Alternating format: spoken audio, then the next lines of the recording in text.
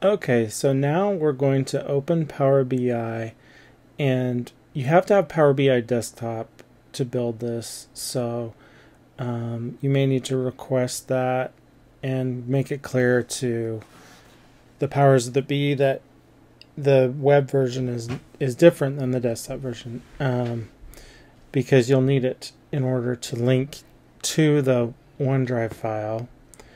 So Power BI is nice in that it can pull data directly from an Excel file that's on OneDrive without even needing to go to your hard drive. It can just pull it straight out of the cloud. So I'm going to create a new Power BI file, and then I'm going to choose from my data sources, go to get data, and I'm going to choose web.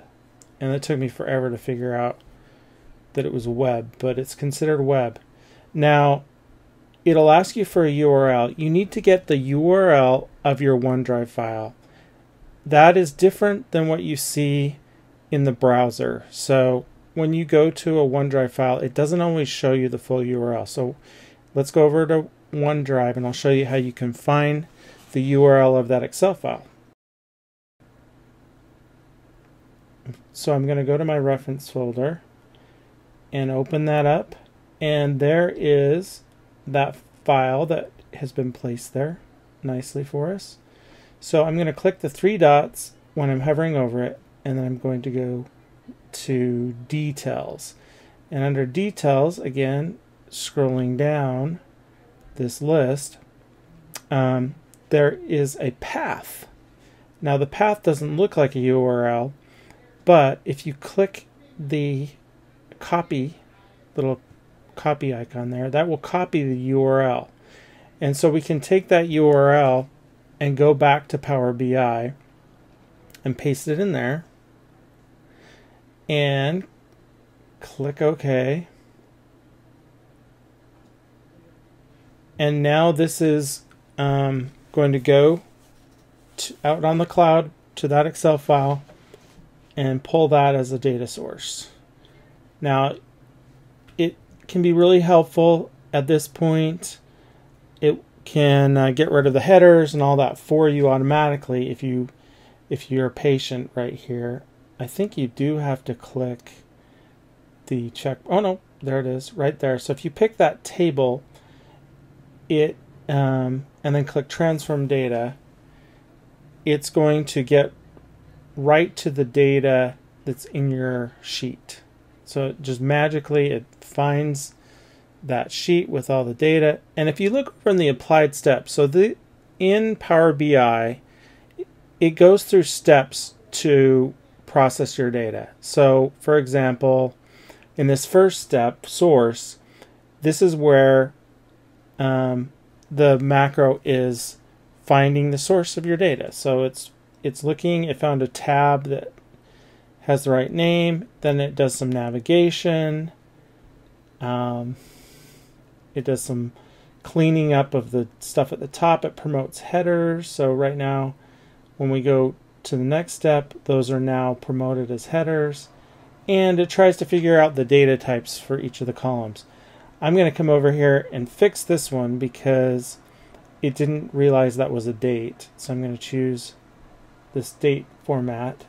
Now I don't really need time zone, so I picked that one, but I'm going to go back and choose just regular date time. It's asking me if I want to create a new step or just stick that in the current step on change type, and I'm going to go ahead and keep it there. I'm going to delete that attempts because we in an earlier video realized that's always one and doesn't do anything. And then here I'm going to split these because their data is split up right now by underscores, and I really want these items to be in separate columns. So for example, this is the scene column, this is the slide column, and then this is the type of question.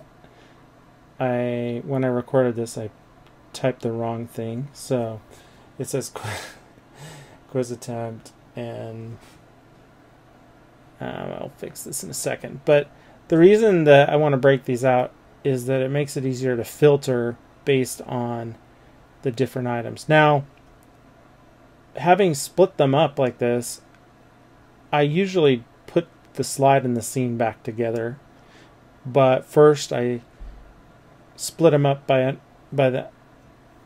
this format, and then I'll go back and put the slide and the scene together, just because it's usually not necessary to split those up. But now I've got that data and I've applied that, so it's loading it into my visual, and here in a second, after it pulls in that data,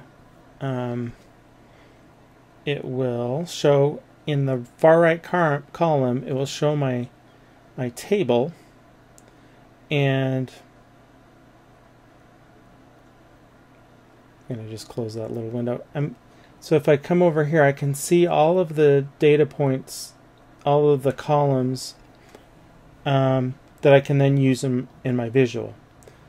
So that's kind of how to get the data into Power BI, and the next thing I'll share is how I would build a typical table. But for now, I'll stop.